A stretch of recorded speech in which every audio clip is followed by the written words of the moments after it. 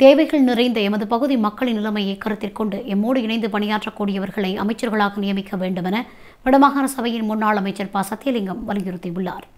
சத்துணவு ஆலை திறப்பு விழாவும் போதனை கண்காட்சி நிகழ்வும் மகாரம்பம் குளத்தில் அமைந்துள்ள ஆரம்ப சுகாதார நிலையத்தில் இன்று நடைபெற்றது.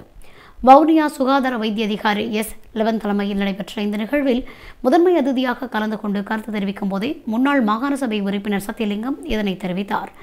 இங்கு அவர் மேலும் கருத்து தெரிவிக்கையில், போர் முடிவடைந்த பின்னர் 2015ஆம் ஆண்டு தேசிய கட்சிகள் இரண்டும் இணைந்து ஆட்சி அமைத்தமையினால் சிறுபான்மை மக்களின் பிரச்சினைகள் தீர்ந்துவிடும் என்ற நம்பிக்கை தோன்றியது. ஆனால் அந்த நம்பிக்கை கடந்த 26ஆம் தேதியுடன் இல்லாமல் போய்விட்டது. உலகிலேயே அமைச்சரவை இல்லாத, அமைச்சர்கள் இல்லாத ஒரு அரசாங்கத்தை இலங்கை வரலாற்றில் உருவாக்கிவிட்டார்கள். சிறுபான்மை மக்களுக்கு அரசியல் ரீதியாக விழுந்த பாரிய அடியாகவே ஜனாதிபதியின் இந்த செயற்பாடு அமைந்துள்ளது.